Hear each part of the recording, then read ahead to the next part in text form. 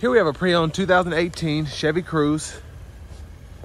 This one comes in the LS trim level in silver ice metallic. And then we have jet black cloth interior. For the powertrain, we get a 1.4 liter turbocharged 4-cylinder engine. That's mated to a 6-speed automatic transmission.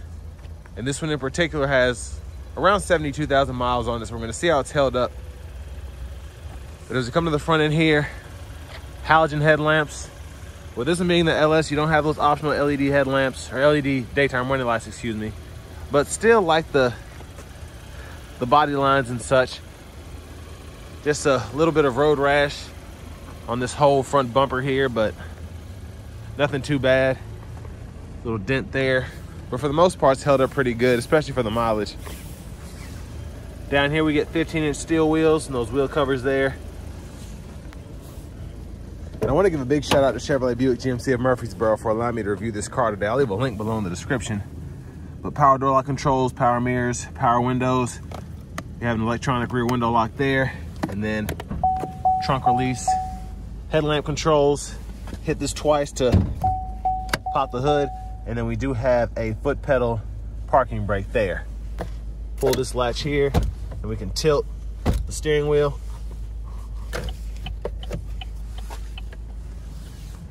And there's our manual driver's seat there. But I have that seat up front adjusted for someone of my size, being 6'3" with longer legs, my driving position. So I'm gonna sit behind myself in the back seat here just to show the rear leg room. So certainly couldn't fit back here long term, but I mean, my hair is barely touching the roof liner or the headliner here, and my knees, you can see where those are there.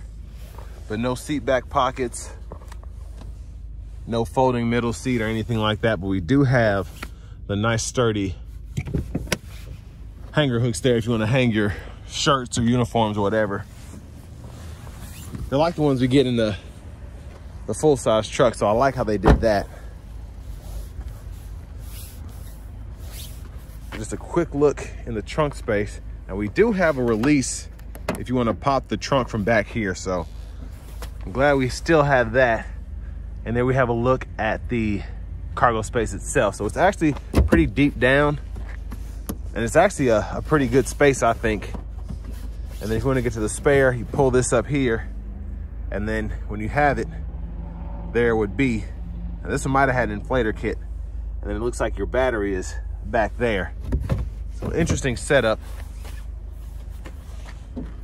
And sorry about the brightness this morning.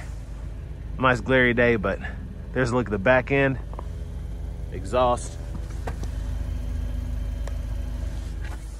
We're gonna come around to the rear passenger side.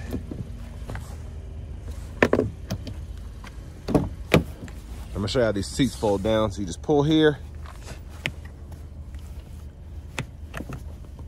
I don't know what's going on here. All right, I guess you gotta pop it from both sides because this is all one piece. And that whole seat will fold flat. So I haven't actually tried to do that. So that's pretty interesting. And just make sure the seat belts are out the way. You can actually put them there, so that makes it easy. And you can lock the whole seat back. So yeah, I definitely didn't see that one coming. And then here's our front passenger seat here, and that's manual. Glove compartment there. And then as we come around to the front end, once again, there's that 1.4 turbo 4-cylinder. But next, let's go ahead and hop in the driver's seat. So with this one being the most basic model, I should be able to go through this interior pretty quickly. There's the horn sound, vinyl wrap steering wheel. Over here to the radio, I believe this is a 7-inch screen. We get AM, FM, Bluetooth. We have an aux input as well, and then you have the wired CarPlay, Android Auto compatibility too. Change your language in here. You also have team driver and a rear seat reminder, which is interesting to have on this more basic model. But it's definitely a plus. Backup cameras there, guidelines follow you as you turn the steering wheel. Shortcuts down here, volume, click there to mute. Hazards here. And then we have single zone manual climate controls. A USB-A, aux input, 12 volts. And then for the 6-speed, just pull the lever, reverse neutral drive. You have that limiter down there, you can manually shift. And it'll show you what gear you're in that bottom right-hand corner. Traction control, bottle holders, little storage compartment, center console, cubby space. Look at the back seat from up here. OnStar. Now we do have a vanity mirror, no light, but it's there. And then blinkers are here. To control your gauge cluster, that middle part, you actually use this to go through each sub menu, and then you can go through the sub menus themselves by doing that. And then that's the center button, or enter button, excuse me, right there. And then your high beams, when the lights are on, toggle those on or off and flash there. Then your intermittent wipers, one time off, intermittent low, high. You can adjust that intermittent there. And then key is in the ignition there. And next, let's go ahead and take this 2018 Cruze LS out on the road for a test drive. So starting the test drive in this Cruze LS, the 1.4 turbo, it has some pickup to it, but it is a 1.4 liter 4-cylinder engine. So it's definitely not anything crazy. It's not tuned to necessarily perform, but it is meant to be very efficient. These were EPA rated to get, I think, 30 miles per gallon city, 40 miles per gallon highway. And for what they are, I just always consider them to be quite a bargain, because you could fit 5 adults in here. Now, someone taller like myself wouldn't be as comfortable in the back seat. Up here, I'm perfectly fine because I'm able to adjust my seat, but just for the money, these are always cheap cars to have, cheap cars to maintain, and cheap cars to put fuel in. We're gonna give it a little pull here.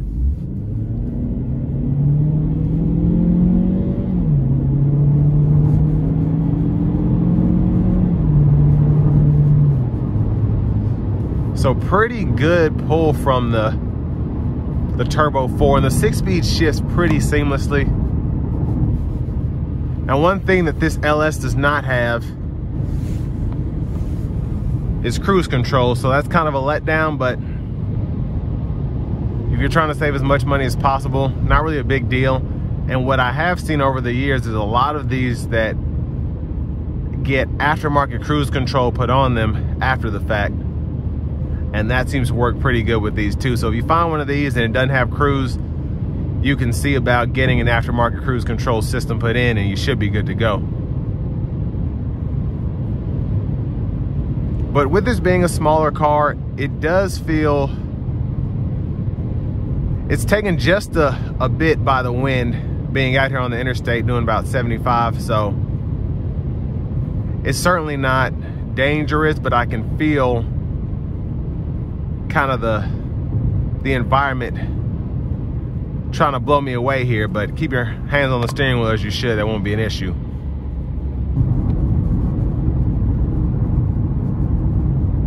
But overall, I mean, sound acoustics in here are pretty good, ride quality is pretty good,